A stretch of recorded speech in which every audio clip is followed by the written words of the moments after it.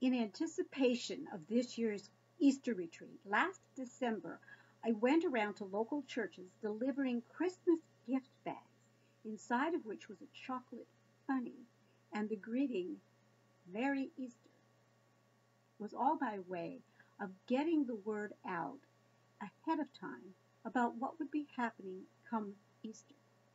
And as I drove along with Christmas carols on the radio and Easter bunnies on the seat next to me, I couldn't help but have my mind go back and forth between these two most central events of our Christian faith.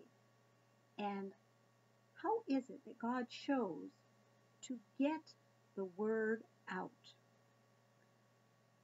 Well, at Christmas time, angels filled the sky with the glory of their presence and with glorious song. And in today's scripture passage, we have Jesus instructing Mary, go tell the others.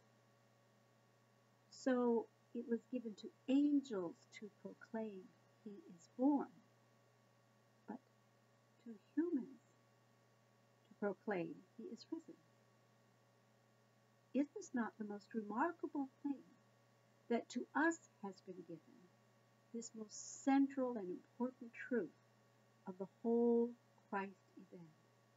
And we are all, as followers of Jesus Christ, we are modern day Mary Magdalenes. To us it has been given as privilege and responsibility to proclaim to others, he is risen. Indeed, he